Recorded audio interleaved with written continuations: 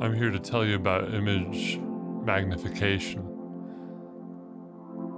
It produces beautiful imagery, and it amplifies the smallest motions and makes them visible. Written by a few fellows from Computer Science Artificial Intelligence Laboratory at MIT. So chaotic and so tranquil at the same time. But how does it work? It's got a few main steps that we'll go over. Some steps that are visualized in the paper itself. With this comprehensive diagram, you have your input image, or input frame sequence, because it's motion-based. You need multiple frames. Each frame you spatially decompose. And what? How do you spatially decompose? It's basically like you have something called an image pyramid. And in this particular case, it's a Laplacian pyramid. It's called a pyramid because you take your original full-size image, big base of the pyramid at the bottom, full size, downsample it, make it smaller, put a blur filter over it, do it 5 or 6 times. You have a 5 or 6 level pyramid. And then you have this image, you have all these sizes of image in this image pyramid. And what you can do with that is apply operations at a uniform scale at each level of the pyramid. It has the effect of applying at different spatial frequencies because they're at different scales. Once you have all your different spatial frequencies separated out, you then have to apply temporal filtering, spatial filtering, followed by temporal filtering. Of course, temporal filtering referring to things occurring at different frequencies in the frame, because this algorithm is based on sinusoidal, repetitively occurring motion. And you want to be able to specify the temporal frequencies at which you want to magnify. So the way that we're gonna separate out these temporal frequencies is a very scary equation indeed. Let's put it on screen right now. So pretty much, you have your amplification factor, alpha sub k, which is formed by multiplying your user-specified amplification factor, alpha, by what character is that? I don't recall what character that is. Multiplied by gamma sub k, which is an attenuation factor. And this attenuates the different temporal frequencies that we want to magnify. There are many different temporal filters you can use in this algorithm. There's the ideal bandpass filter, which is pretty much, I mean, you and I both know what the temporal bandpass filter is. Of course, the problem with the temporal, the problem with a perfect bandpass filter, the artifacts that are caused by the sharp edges of the bandpass can be displeasing to some, but it has its applications. Of course, besides the ideal bandpass filter, you have your Butterworth filter, and there's also the second order IIR filter. One thing to note, the range of frequencies that you choose to magnify has a direct impact on the level of magnification. If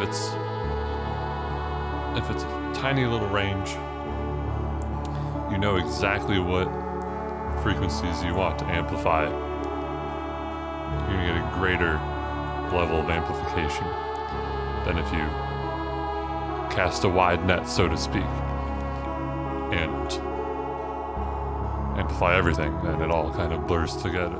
I suppose in that sense it's ideal to use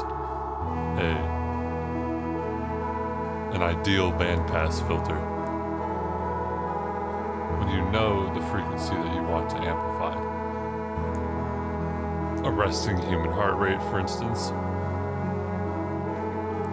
50 to 60 beats per minute, or 0.83 to 1 hertz. You can create a bandpass for that range of heart rate, and then you're in the clear. It is preferable to record at as low of an ISO as you can to minimize noise.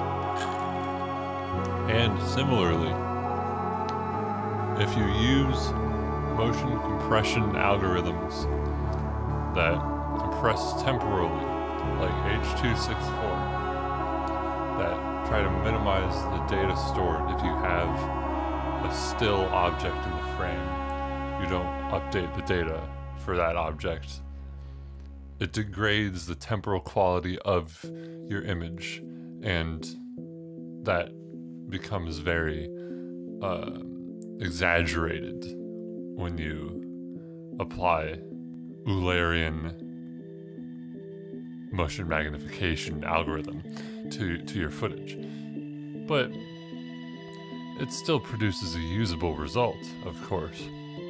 Even if your image has noise and compression, you can still make things out pretty much. You can make out what you're looking for. It's a very robust algorithm. It can be used in pretty nasty situations, still get a good image. That's what I like about it. Now, I would like to touch on the point of this algorithm over prior attempts. This is, of course, the title of this paper, Eulerian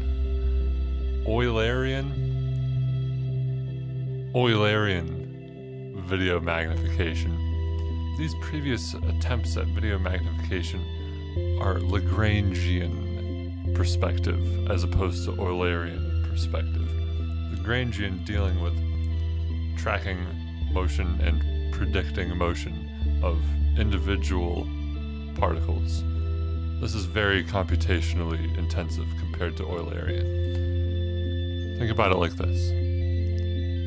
And I got this metaphor from Wikipedia, but it helped me greatly understand the difference between Eulerian and Lagrangian.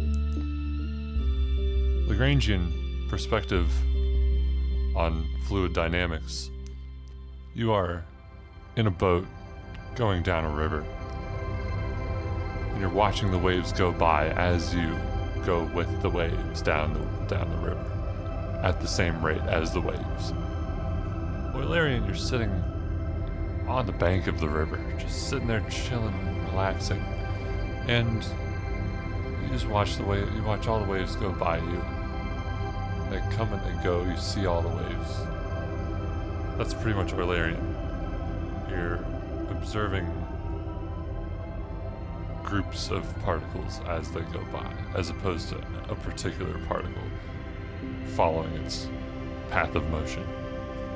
So, because of that, the authors of this paper, the Eulerian video magnification paper, recommend Lagrangian magnification instead of Eulerian when you're trying to magnify fine point features at larger amplitudes of magnification. Eulerian works better when you're trying to amplify smooth, lower contrast, larger features in a frame at lower amplification factors. And because of the nature of this algorithm, it would work better to qualitatively assess imagery as opposed to quantitative. Now, there are ways to quantitatively assess the performance of this algorithm, specifically in terms of noise, over a Lagrangian approach, which is specified in the paper itself. Those are a lot of equations in that, and it would make more sense to simply take a look. We've been looking at footage. We have a lot of good footage.